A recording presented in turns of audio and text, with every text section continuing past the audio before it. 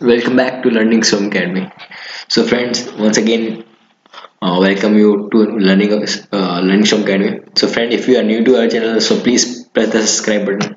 So, friend, the new topic today that we are going to discuss is conditional operators. Yes, friend, this is the only one operator that works with ternary, that works with three symbols. Yeah, three operands. Exactly, friend. This is the only ternary operator in Java.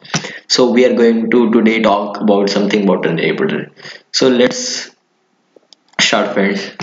So friend, ternary operator is actually a shorthand version of if else statement. Yes, friend. As we use the if and else statement, so we can use ternary operator in place of the if else statement. So friend, it's compact and concise. Okay, so it's better to use the ternary operator in place of else and if and else statement. Okay, friend. So here, friend, if we want to work in a one line, sometimes we have sometimes one requirement that make your program in one line. Okay, print find a even and odd number in a one line. Okay, in such conditions you can use the ternary operators. Okay, friend, the only possible ternary operator in Java is the conditional operator. That is, yeah, this is the only ternary operator in the Java. Okay, friend, it has three operators, and that's why it is known as ternary.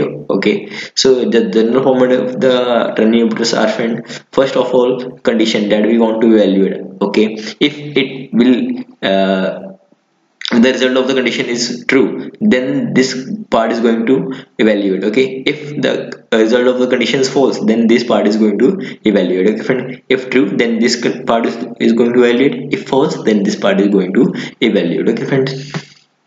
So, as I said, the above statement means that if the condition evaluates to true, then execute the statement after the question mark. Okay, else statement after the this semicolon. Okay, friend. So let's, for example, I want to compare that is 10 is greater than 20. If this statement going to give us false result. Okay, so the what will be the value of x? The value of x will be 40. Okay, because if this will result a true, okay, then this 30 is going to assign to x. Okay, but it is returning as false, so now 40 is going to assign the value of x. Okay, friend, so this is simple. So if I'm going to print x, so what it will print 30. Okay, friend. So friend, one more thing that about the next ternary operator, that nexting of condition operator is also possible. Yes, friend. For example, we can next two conditional operators also. Okay, let's suppose I want to check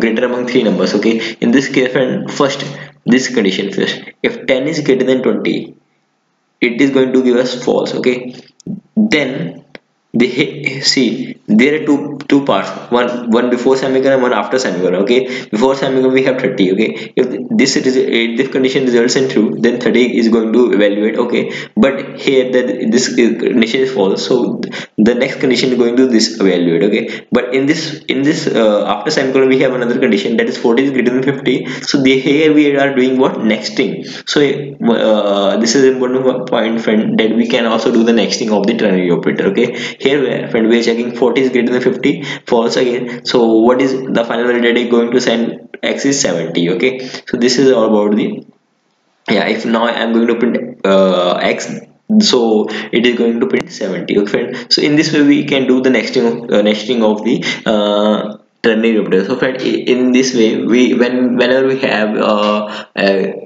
when we can also replace the nexting of the ternary operator with the letter if else. Okay, sometimes we have an option if and else, if and else if, then in that case, friend, we can use the letter if else. Or sometimes, friend, we have a nexting if else. In that case, friend, we can use the ternary operator. So here it is compact and concise. Okay, but friend, it is some also confusing or complex to understand. Okay, sometimes in comparison with if and else, it is difficult to understand. Okay, so that's why, friend, if when so whenever, friend, if the advantage of it takes less line of code. Okay, but the disadvantage is, friend, it looks some complex or